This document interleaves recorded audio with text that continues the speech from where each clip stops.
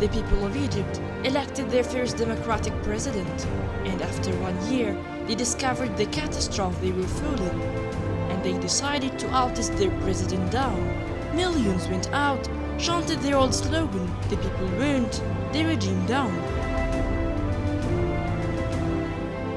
The Egyptian army is nothing but a part of the people.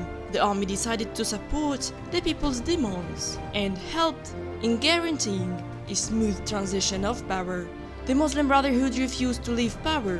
They sat in Rabaa Square and threatened the people of killing. احذر يا سيسي، انت عملت طالبان وانت عملت قاعدة جديدة في مصر. Since then, Obama's administration ignored the will of Egyptians as well as all reasons led to the new uprising. The United States strongly condemns the steps that have been taken by Egypt's interim government and security forces. We deplore violence against civilians. We support universal rights essential to human dignity, including the right to peaceful protest. On the same level, Western media wasn't any better. They followed the same track, describing the new uprising as a coup d'etat, supporting the peaceful Muslim Brotherhood demonstrations under the name of God.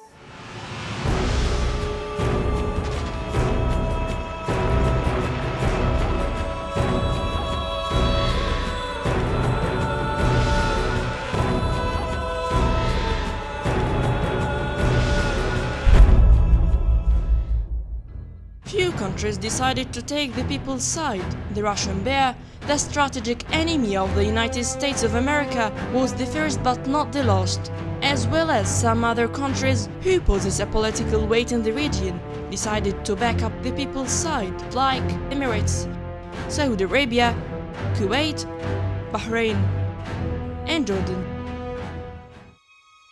Since then, rumors have been spread about Malik Obama, the half-brother of the American President Barack Obama, and his involvement with the Muslim Brotherhood, in which Malik is said to be the executive secretary of the Islamic Dawah Organization, IDO, a group created by the government of Sudan, which is considered by the United States a terrorist state.